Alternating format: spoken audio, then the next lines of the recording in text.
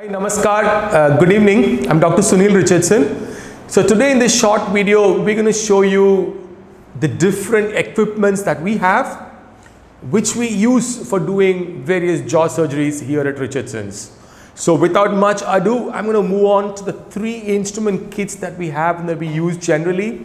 I have here with me my staff Kala. She is going to show us how these different instruments are used. I'm also going to explain certain finer points, how a good instrument backing is so much necessary in order to get excellent results for patients consistently. Alright, so we move on to the first kit here. So this is a very small motor, and it's basically used for making some tiny holes. You can see this. This is a very primitive one. It still has a role to play. Now I've got this attached to a round bird, and this is a mastoid bird, but you can see that it works well. So this is good for doing small procedures when I don't have to do a lot of work.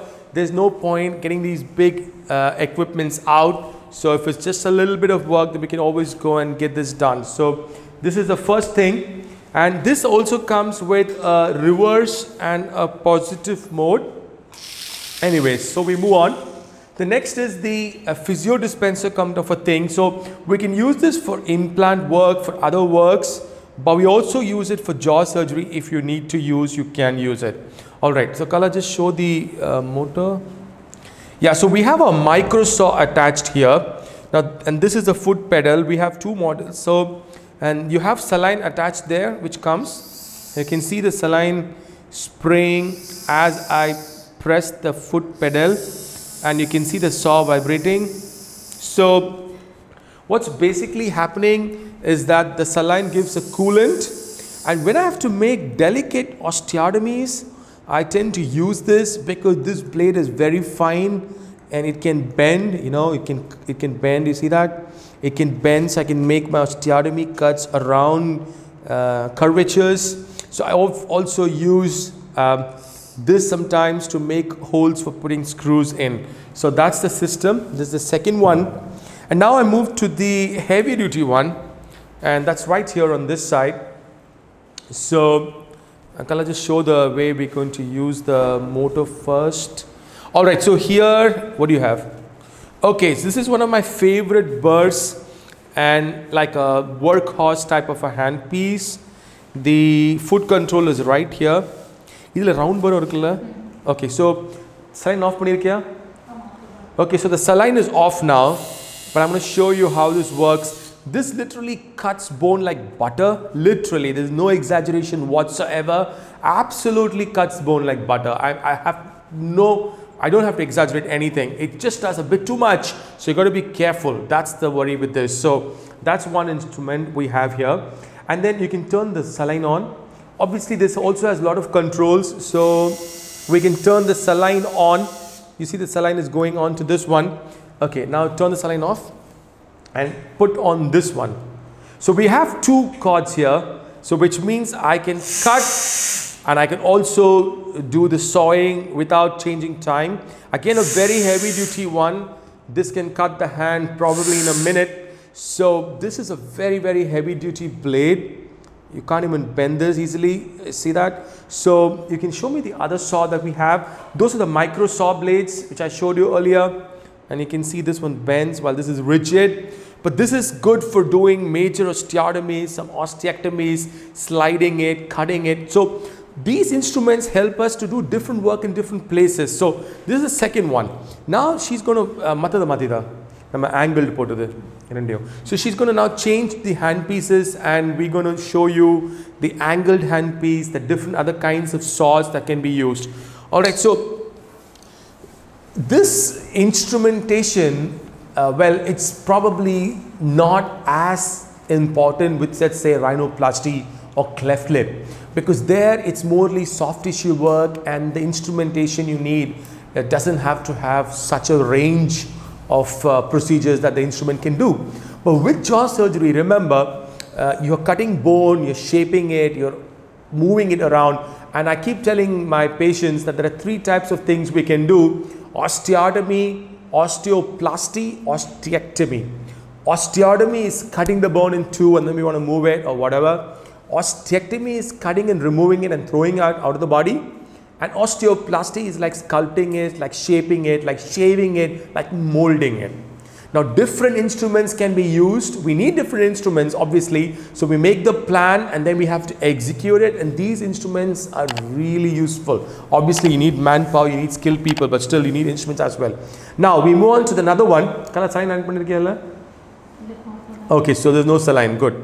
And you see this is an angled one, and you see I've got another huge burr on this. So I'm sorry, changed onto this one.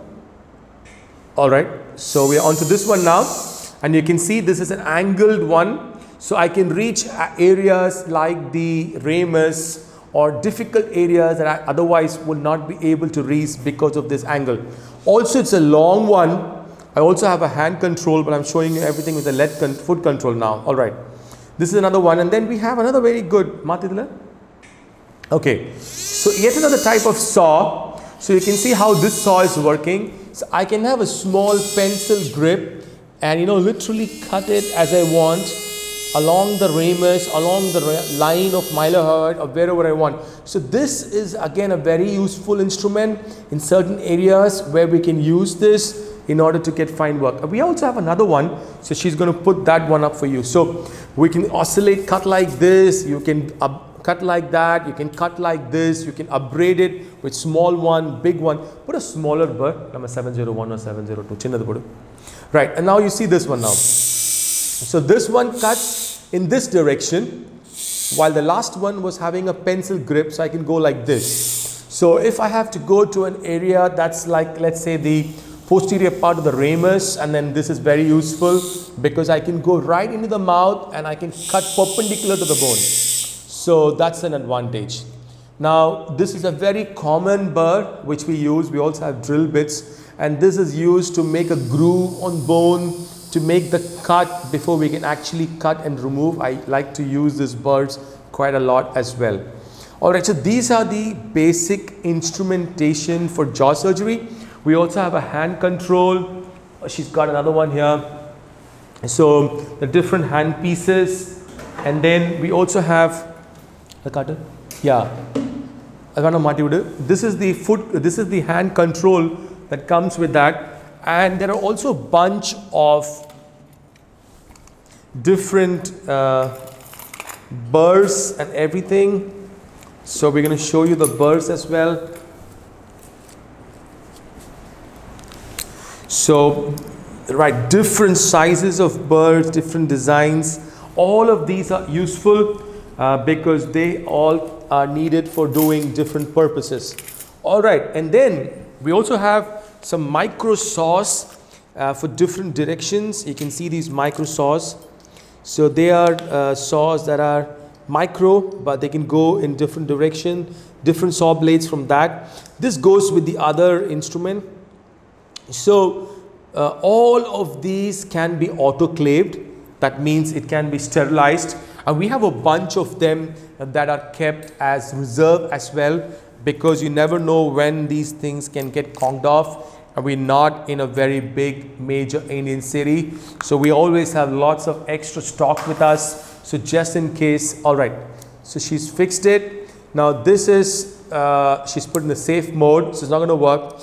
And then you see that this is hand control, so we can attach this onto the hand pieces also, just for sake of comfort.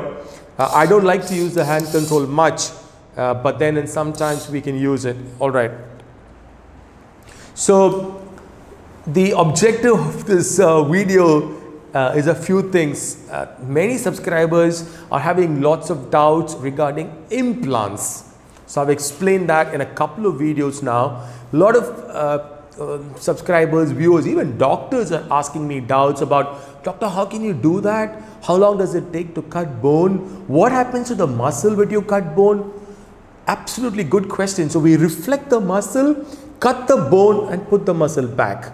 In some patients, if I need to remove part of the muscle, yes, that also gets done, and then we put it back. So all of these equipments basically help us to get millimeter precision.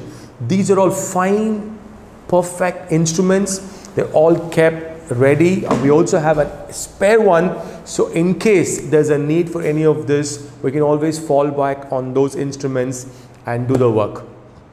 Last thing about jaw surgery, I keep repeating, it is scarless procedure because it's all done from inside the mouth, and the father of this kind of surgery was a Swiss surgeon Obvigeser, and so the whole concept of moving the different parts of the facial skeleton, especially the upper, the lower jaw, the malar bones, so the cheekbones, the chin, everything from inside the mouth really gives, I think it's the most important facial aesthetic procedure out there. It's just not being done as much because obviously, as you can see, it requires equipments, it requires training, it requires expertise, it requires a team. So you got to have all of this, and then, you know, a lot of experience as well. So that's the reason. But honestly, like I keep telling a lot of my patients, a genioplasty with jaw sculpting, when you bring the chin forward, it's like a reverse facelift. So it stretches your skin, and that's going to last longer. Couple of decades, maybe 15 years maybe. So this is the whole concept. This is the bottom line of jaw surgery. Originally, when it was started to correct malformation jaws or malformed jaws, or we call it deformed jaws, when patients not able to chew, when it's like a major deformity. But you know, these are used a lot now for cosmetic surgery. When you move the jaws, when you move them subtly, when you move it by a millimeter, when you take it off a millimeter, and that gives permanent, excellent, satisfactory results. So I hope this was a useful video. If you still have any more doubts regarding how instrumentation can help us or anything to do with jaw surgery, please ask us on our YouTube channel. We will be definitely replying. Thank you.